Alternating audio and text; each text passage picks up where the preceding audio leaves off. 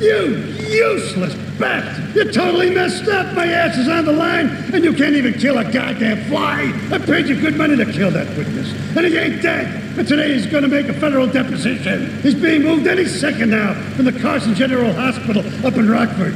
If he squeals, I squeal!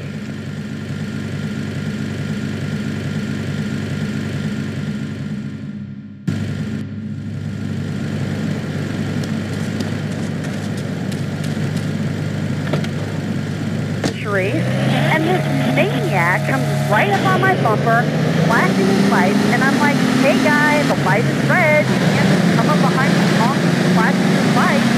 Then he gets over this megaphone and says, to the woman in the steal my vodka monstrosity, please inside. Can you believe it? I mean, who has a megaphone rigged into their car? People are so obnoxious today and rude. I mean, I can't like it. My kids are manners. You know, I think that's a lesson to us all. All right, hello, next caller. You're on Chatterbox. Hello, Laszlo. That woman says she was a nanny because Freddie needs a nanny because he's been a very naughty boy. No nannies. Let's go to our next caller. Laszlo, that caller these kids today have no respect for authority. Just one day. Let me guess. The military. The military teaches you respect.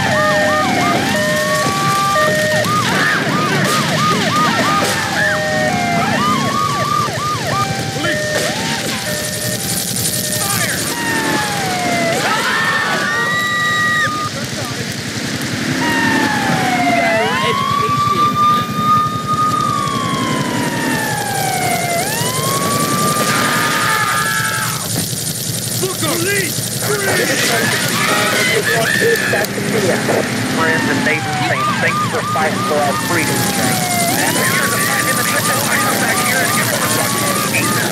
You know what this Australian-American War was? I mean, I really never heard of it. God, not another one. Have you read a history book lately? The Australian-American War was the biggest war since the big. I tell you.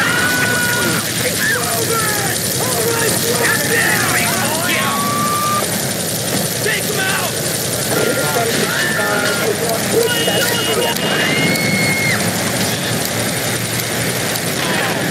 All right, let's go over here. Hello, caller. You're on Chatterbox.